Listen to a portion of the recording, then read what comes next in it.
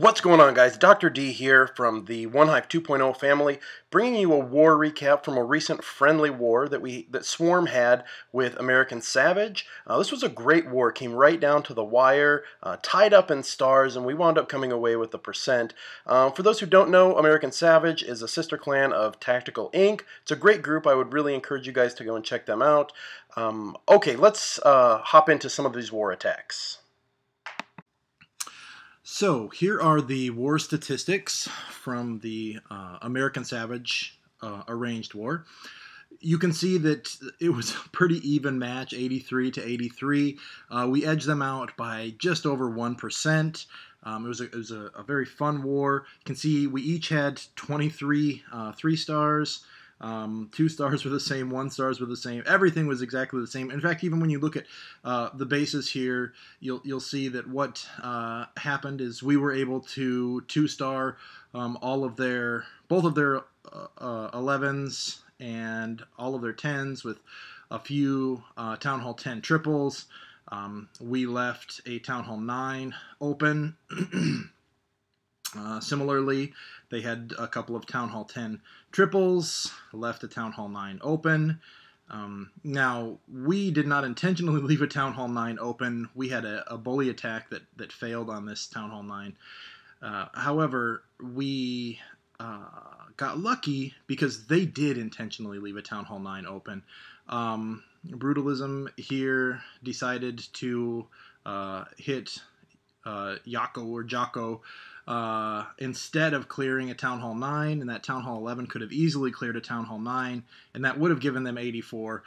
We kind of lucked out there, walk away with the percent win. It was a great war, and it was a lot of fun arranging with you guys, and hopefully we can do it again sometime here in the future.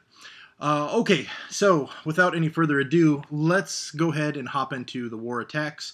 We're going to start with the attack on number 1. This was actually the second hit, and it was by Jocko. Now, the first hit tried to Zapquake this air defense and failed.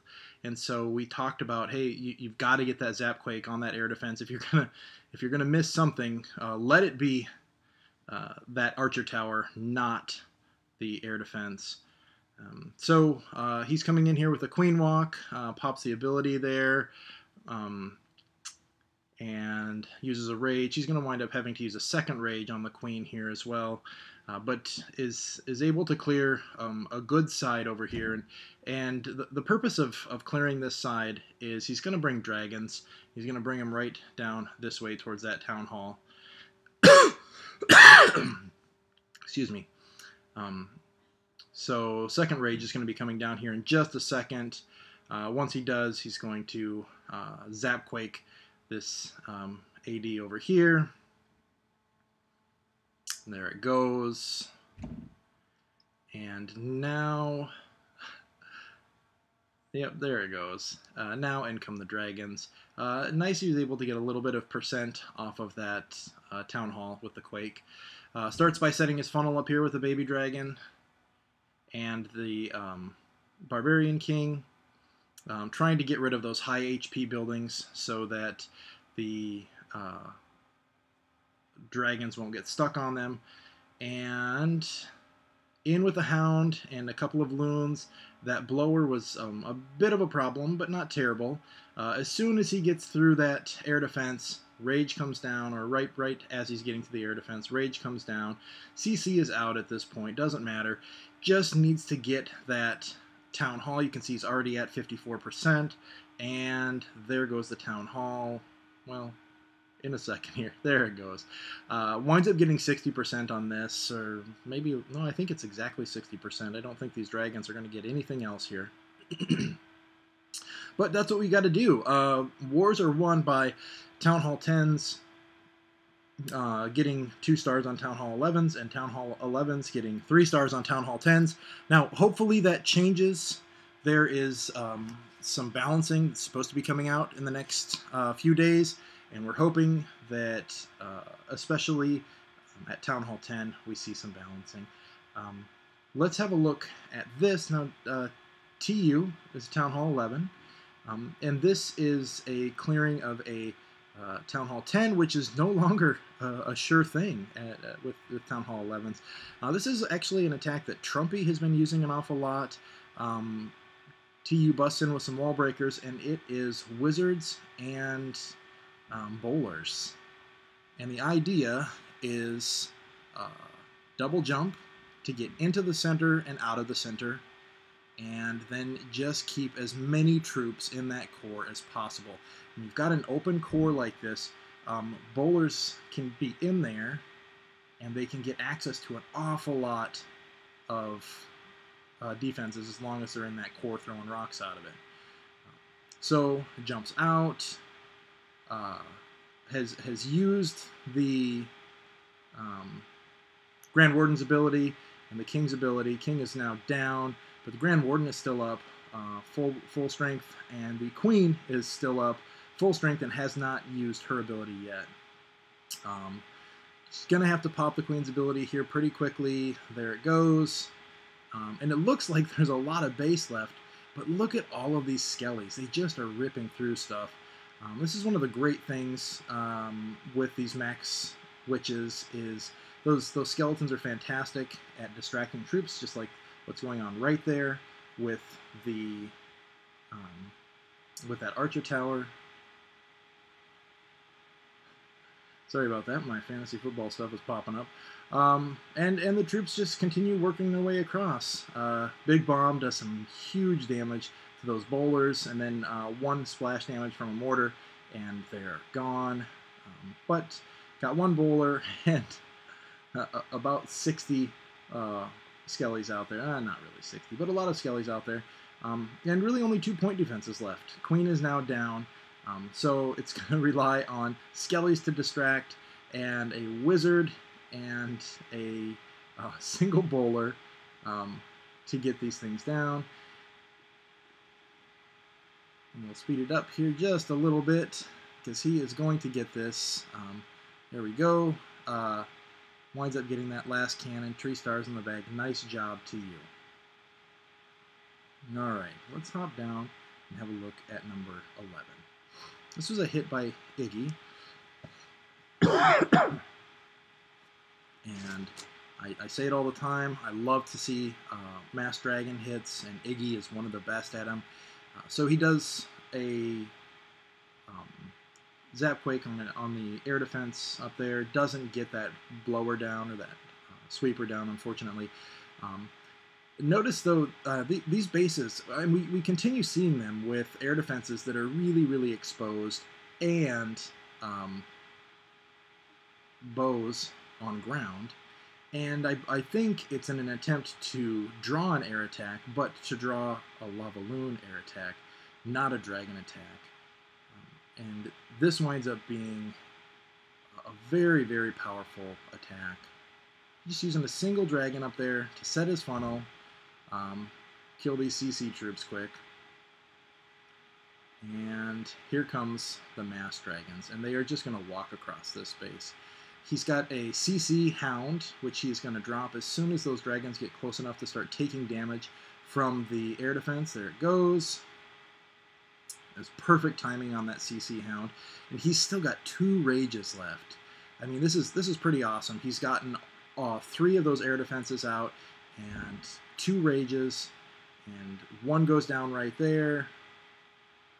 Has not pulled out the second rage yet, still sitting on it. And that's because he's got a lot of point defenses here and a lot of HP that those dragons are going to have to work their way through. And that can be a scary situation for dragons. Oh, 2 black bombs just knocked out a huge chunk of his dragon's health. But he winds up pushing through here, waits until those Teslas are distracted by dragons, and then drops a couple of loons to get rid of those Teslas. They do their job, and that is it. 3 stars in the bag. Nice job, Iggy.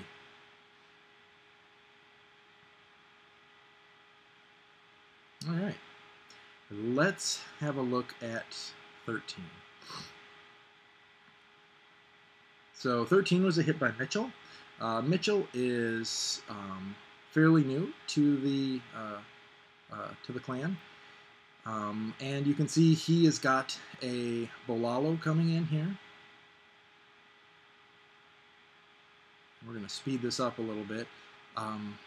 It's a very nice entry that he's got. He realizes there's no splash damage on that right side. He's able to get in there with wall breakers and has a beautiful funnel set there. Look at how wide that funnel is.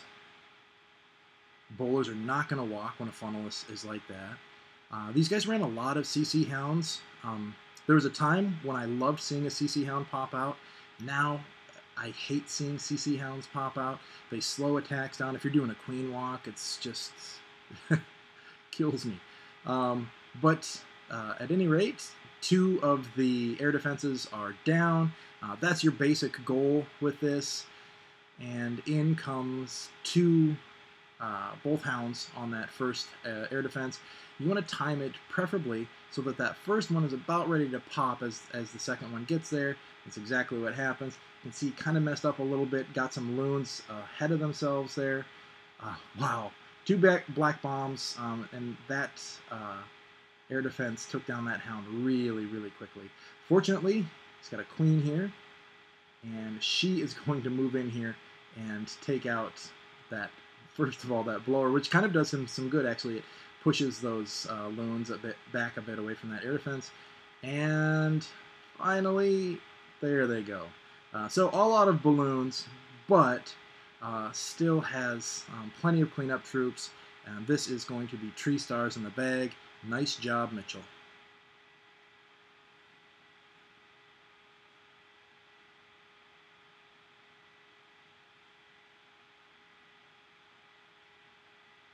All right. I'm going to check out Plundering Pete here. So, Plundering Pete is coming with a blue velar, and I'm putting together a video on the blue velar. I've been working with some different types of compositions here, seeing if I can cut back on some of these healers. Now you see that he only dropped 3 healers with his queen. I always prefer 4 healers with my queen. Even under rage, it's very hard for that queen to stay at a decent amount of health if she's taken point defense damage, at least from 1 or 2 point defenses. Sets his funnel, though, nice, and this is actually what's kind of required to make this thing work, right? You've got to have a very good funnel because you're bringing troops that just love to scatter. Bowlers love to scatter, Valks love to scatter, as they're doing there. But the trick to this strategy is getting healers to lock on to those Valks. Now, ideally, you keep healers on both your bowlers and your Valks. You can see at this point he's down to 2 bowlers, unfortunately. But all of his healers are up. Drops a heal on those Valks. Probably didn't need to drop that there. Might have done a little bit better with a rage. There comes the rage. And they start ripping through stuff very, very quickly. When you're doing the blue velar, my preference is to save that heal for heavy point defense areas, such as this right here, because you're taking damage from multiple Teslas. If there's a Tesla farm, and I know it, then I definitely try and hold it for that. These are the things. So Clutch is he's the leader of Swarm, and just fantastic when it comes to this blue velar attack. And that's one of the things that he talks about, is being effective with the use of that heal. And boy, you've got to make sure that your funnel is on point with this thing. I watch Clutch triple with this strategy all the time, and I was really struggling with it. And he and I worked a bit on it, and I've started to really like this attack. So overpowered right now. This and Bolalo are 2 of the kind of most OP Town Hall 9 attacks that I've seen in a while. All right. Nice job, Plundering Pete. Oops. Oh, I had 2 of his picked out here. We're going to skip over that one, and we're going to jump down here to 19. All right. So this is Alpha Dog. Alpha's currently a recruit. This was his first war with us. This is kind of nice. So puts his queen down, and you can see he's got a queen walk coming here, and a excuse me, Govaho. He's got something in that CC that we don't see very often anymore, and that is a Max Golem. And he went with a Max Golem for both attacks. Second attack didn't work out as well, but this attack worked out quite nicely. So, comes in with a Queen Walk, hog down, lures the CC out, throws another hog there, which is unnecessary. Really risky with that queen. He likes to let that queen sit, and I am not a big fan of that. In fact, in his second attack, he lost his queen to the CC, and when that happens, the attack is just done. You use your poison, use your rage, just do it. It's worth it. I know a lot of people want to try and save those things, but in the end, more often than not, I feel like trying to save those results in a lost queen. So, Valks are coming in here. You can see the funnel is set nicely. He's got his Golem there, and they rip right through. Golem is tanking well. Queen is going to work her way in there. Eventually, she'll work her way in there. King is just off doing his own thing. Valks, as the king distracts there a bit, Valks rip in and get that queen. Very nice jump spell placement. Just a nice, slow, methodical attack here. Now he gets, unfortunately, those healers stuck on that golem, and it happens. You get healers stuck on golems all the time, but that was such a perfect jump placement. Look at all of the value that those Valks were able to get. This compartment, got the queen, now they're up here. So lots of great value out of those Valks. Ripping through here, we've got just a couple of point defenses, and finally he starts bringing in hogs on those point defenses. And this is GG. It's a very nice attack. So, 3 stars in the bag. Good job, Alpha Dog.